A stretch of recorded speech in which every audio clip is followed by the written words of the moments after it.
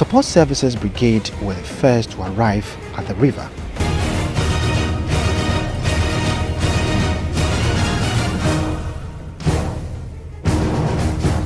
Almost immediately, the physical training instructors prepare them for the water crossing as Chief Naval Officer on location gives them some tips on crossing the river safely.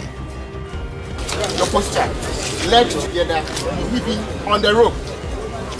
Please, not at any point should anybody tolerate fear. When you tolerate fear, you jitter. Nobody is going to go down here. We are there, the lifesavers are here, and we are inside the water with you. Your FSMO is made so that it float. So when you are going, please don't put your head inside the water. Always let your face be above the water. And remember to breathe out if you have water entering you. If you breathe in the water, you get confused and you start jittering.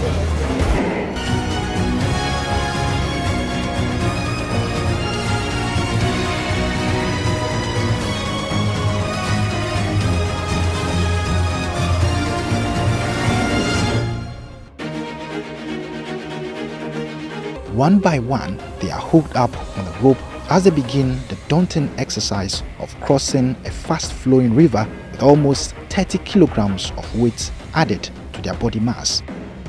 How will they make it to the other side?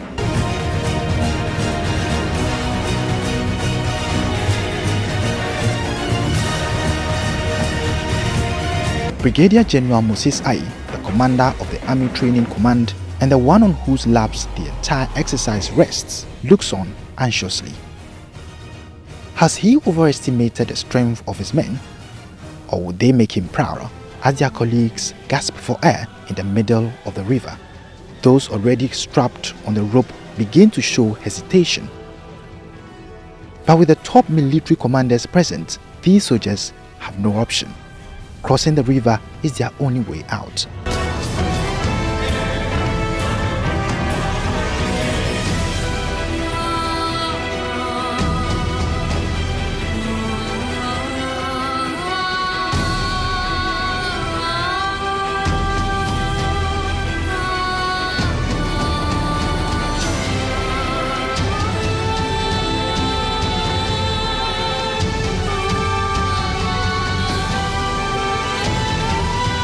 Eventually, whether by crawling or being helped by a colleague, one after the other, they all managed to cross to the other side of the river.